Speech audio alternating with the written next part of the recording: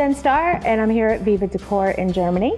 And I am going to show you a quick little project with my favorite medium, which is Ferro. So Ferro is my favorite because it's like having two products in one. We're going to mix it with water first and get this very sheer paint in the background. You see the shine on that? So we're going to do that first, and then we're going to use it straight from the jar and use it over a stencil to get a tone-on-tone effect. So we'll make a quick little book cover.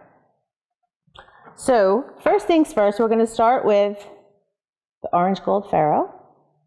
See it there? And when you open up the jar, it's a very thick but creamy textured medium. It's got kind of a sandy effect to it, or sandy feel to it. And I'm going to take a little bit out with a palette knife and put it on my piece on my mat here, and I'm going to mix it with water. And I want to work this in because it's very textured. It has like a sandy feel to it. I'm going to work it in. The more water you add to it, the more translucent it's going to be. And you can always add more as you go. And when I paint this, I'm going to paint it on just regular white paper. This is white cardstock. You can use watercolor paper or cardboard or chipboard or anything like that. And I'm going to start painting this on. I like to paint this kind of in X's, because what's going to happen is as this dries and the light picks it up, the light will pick up the texture from different areas. Okay. One of my little tricks, if it starts to curl like that, I usually spray the back of it with water, and that helps it behave.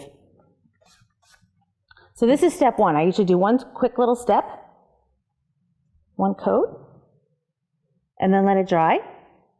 As it dries, the more you build this up, the prettier it's going to get. So after one step, it'll look like this. Then I'll go in and add even a second color.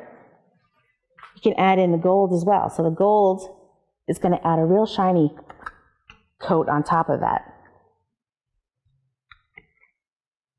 Okay, and I'll add that in.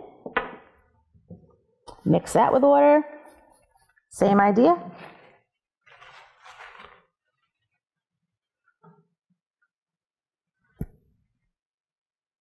And I'm going to just keep adding sheer coats to it. Again, I'm going to leave just a little bit of texture, that medium in there, and build up the layers. See if you see the shine on that. Can you see that? Okay. Then we move in, and here is with two coats on it. See the shine? There, whoop, over here. See the shine? It almost has a marbled effect. So it has the texture where it looks marbled in here, right in here. That's what the texture is, that little grainy look to it. So we'll let that, this is dry already. I'm going to wipe up my excess here.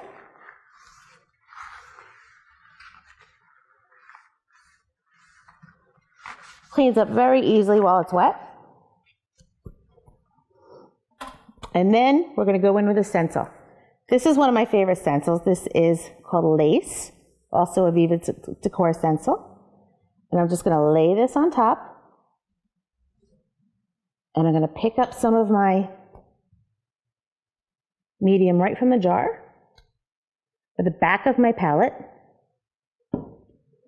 And I'm just going to scrape it just like I'm buttering toast. Very gently. You don't have to push too hard. And I usually go from different angles so that I get every little detail in there.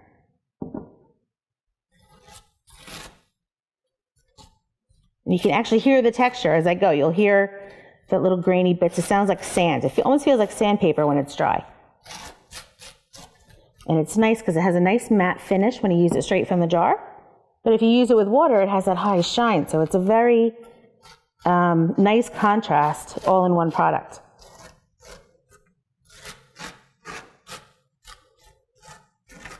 Okay. Looks like I got all of that there. You lift it right up.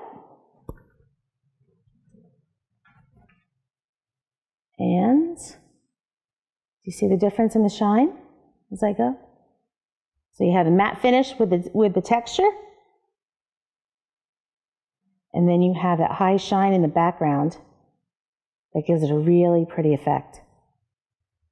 So I let this dry. You can even hit this with a heat gun and dry it faster. It bubbles if you really like that effect.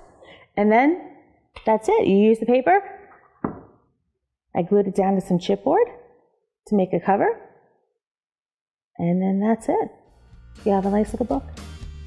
And that's it. Hope you like it. If you like the video, if you want to see more from Viva Decor, you can go on the YouTube channel and subscribe. You can share it with your friends.